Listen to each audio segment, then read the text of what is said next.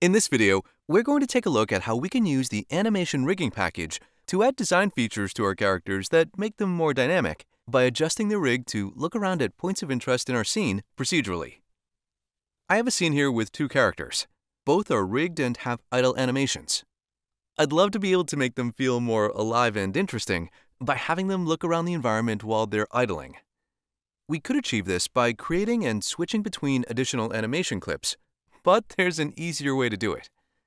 Instead, we can use the animation rigging tools to control parts of our characters' bodies and additively influence the position of their heads while continuing to play their idle animations. To get started, we'll first need to install the animation rigging package from the package manager into our project. Our Viking is already looking around a bit, but our archer is staring ahead in a single direction. So let's start by setting up our archer to look around a little bit more while he's standing there. We'll first need to set up the rigging tools on our character. Let's add a rig builder component to our character's root. To make our rigs easier to work with, we can also add a bone renderer script and add our bone transforms to visualize the rig. Let's also create a head rig and assign it to our rig builder.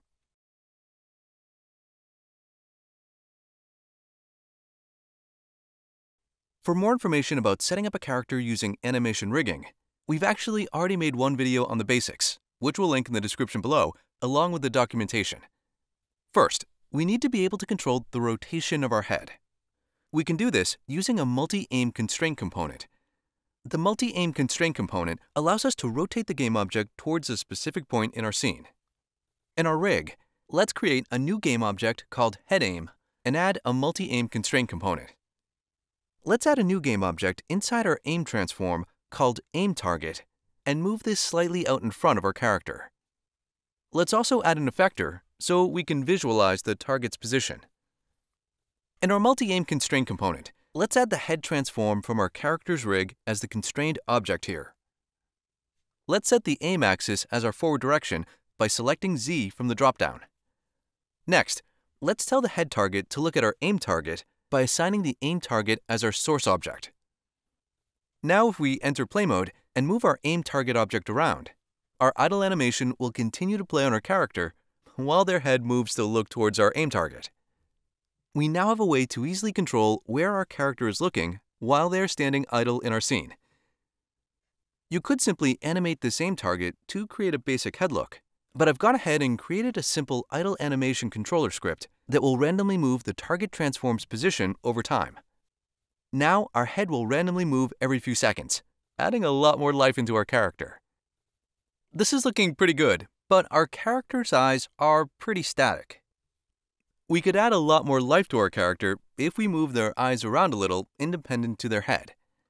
Let's create a new game object in our rig called EyeAim. Then let's add two new game objects in here for each eye. Next, let's add a Multiaim Constraint component to our left eye and set the left eye on our character's rig as the constrained object. Let's set the aim axis to Z and set the aim target on our head as the source object. Then let's do the same with the right eye, but let's make sure to set the aim axis to -Z. If we then play our scene, not much has changed. This is because the IK weights for both our eyes and head are the same, so they're all moving the same amount of distance to track our target. However, if we select our head game object and change the weight in the inspector, notice how the head returns to the idle position, but the eyes remain locked onto our aim target as it moves around. If we set the head weight to around 0.755, it will still move towards the direction of our aim target, but will move more gradually than our character's eyes. It's a subtle effect, but it's a small addition that easily adds a bit more life to a character. Another great way we can use this to add more life to our characters is by creating points of interest. Currently, our archer character is not really paying much attention to our Viking here, but it would be much better if they took an interest in anyone that was nearby. I'd like our aim position on our archer here to target the head of our Viking character whenever they are within a certain distance of one another. We can do this using a simple overlap sphere calculation from our archer and designating our Viking's head as the point of interest. I've created a script on my archer called LookAtNearby.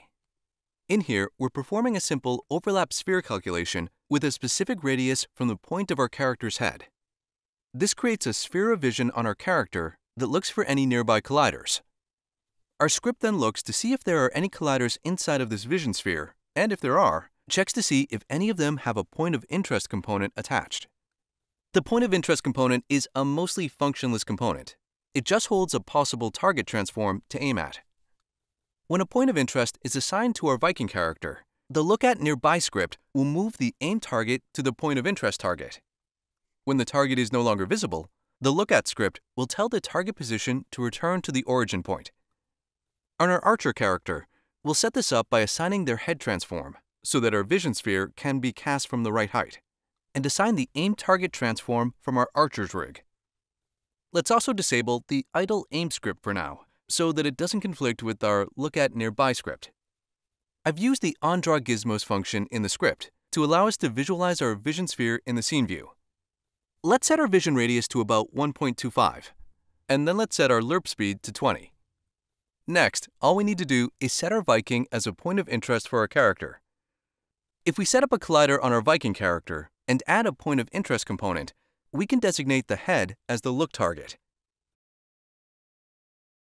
If we play our scene, when our Viking passes our archer will look at them. When they're no longer nearby and outside of their cone of vision, they'll return back to their initial look position. We can also use this point of interest script to assign nearby objects for our character to look at. As you can see, animation rigging can be a great way to create more dynamic characters in your game that interact with one another and help bring your scene alive. For more information on animation rigging and to download the demo project yourself, follow the link in the description down below.